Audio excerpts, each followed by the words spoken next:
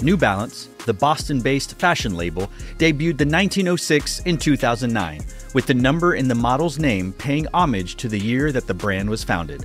Lauded for its versatility, the 1906 continues to make waves in the space of music, fashion, sports, and technology.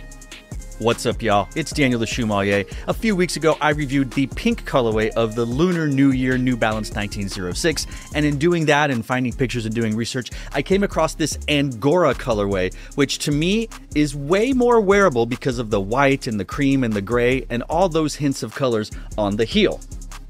And once I actually wore that 1906, it was super comfortable, it looked good on my feet, and I think that New Balance may be having an Ultra Boost-like year this year, 2024, with the 1906 and its various colorways and collabs. So today we are going to talk about this Angora colorway and how much I very much love this silhouette.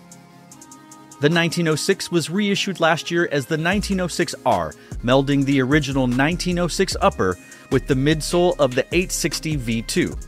This Angora colorway features a more subtle appearance that's covered in a mostly white upper.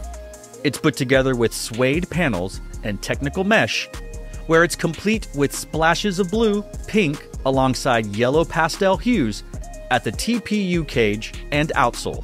A debossed New Balance woven patch resides at the tongue, with the contrast stitching details, along with the additional branding at the heel and rear make a statement. The Energy and Absorb cushioning offers optimal comfort, while the Activa Light midsole and rubber outsole complete the remainder of the look. The New Balance 1906U Angora colorway retails for $160 US American dollars and can be found in various sizes amongst various websites. Now when it comes to fit, my foot's about a 9.25, but that shoe size does not exist. So depending on the brand and depending on the silhouette, either go down to a size 9, hope that fits, or remove the insole, or go up to a 9.5, hope that fits, or insert a third-party insole. In the majority and vast majority of New Balance silhouettes and colorways, I wear a size 9, which I consider to be my true to size. I don't like a lot of lockdown in the midfoot, and I do like a lot of wiggle room in the toe box. And in this 1906 and in the previous 1906, I ordered a size 9, my true to size, and it fits comfortably and wonderfully. So I say whatever you wear normally in a 1906, just go ahead and do that because it fits right as rain. And when it comes to comfort, as I mentioned in the previous review, I was shocked at how comfortable this shoe felt on foot.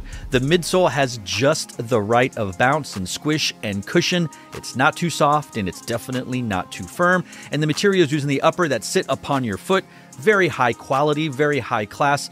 Honestly, I have found it hard to find a New Balance shoe that isn't well made, well constructed with, well, great materials. And yes, you are paying for that, but as I mentioned again, 160 US American dollars is cheaper than what you pay for an Ultra Boost by Adidas. And I gotta be honest, as much as I love the Ultra Boost, the craftsmanship and materials that come in this 1906R are far superior to the sock-like material and fit that you get with the Adidas. You're probably more paying for the technology of the Boost than you are for the upper.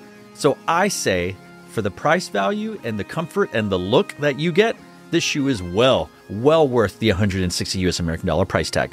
Now, in that previous Lunar New Year pink review, I talked about how the laces were kind of oval laces, but they had this little like kind of look to it. These don't have it. These are straight, regular, old oval laces that are in that gray hue that match that gray, white, off-white, beige color that you have all along the upper. There are no alternate laces that come with the shoe.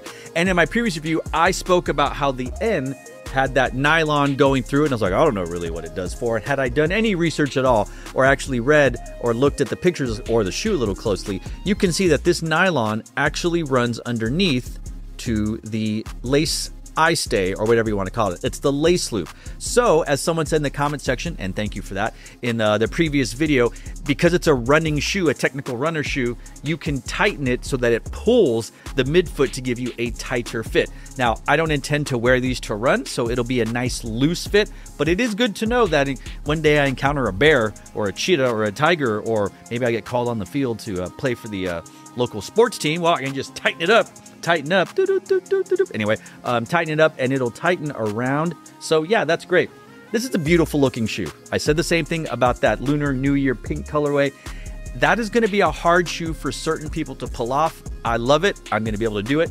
This one definitely has I can wear this at any point, because yes, you can match the blue, you can match the pink, you can match the chocolate brown, the lighter brown, the pink. It's hard to see. It's actually not brown. It's pink, but it looks brownish. It's reddish. the blue, the yeller, as we see, and of course, all of the white, beige, gray. So a good shoe that you can pretty much wear year round. It's super comfortable, super well made, and I said this could be certainly New Balance's Ultra Boost of the year. And I use that term to mean how there was a 5 to 7 year period maybe when Ultra Boost had a stranglehold, a chokehold, as the kids say, on sneaker culture, sneaker hype. That has since died down, very much so, which is fine. I don't care. I thought the 9060 was the Ultra Boost of New Balance last year, and it's still going to have a really good run. But if you look at the collaborations and the general release colorways of the 1906 that have come out and are yet to come out, the 1906 is going to have a year. This is going to be the year for New Balance of the 1906. I know I'm not the only one to say it, but it's going to be amazing. And I love the shoe. I love the way it feels. And if you're a fan of the channel, get used to seeing review videos of the shoe, because I'm going to get a lot of them. Just like I got a lot of the 9060. I still love that shoe. A lot of people don't like it because it's too chunky when you look down on it, and they don't like that alien type Yeezy 500, is that what it is? Kind of bulbous look on the outsole and the midsole. This doesn't have that. This might be it for you. The 1906. Go take a look. It's awesome. I love it. Let's talk about it in the comment section down below. Do you prefer this to the pink one? Maybe there's that yellow Lunar New Year. I'm seeing people refer to this as a Lunar New Year New Balance, but it's not everywhere, and you don't see it in there's not the jade on the insole. So I'm confused. Is this a part of the Lunar New Year pack? I don't believe so.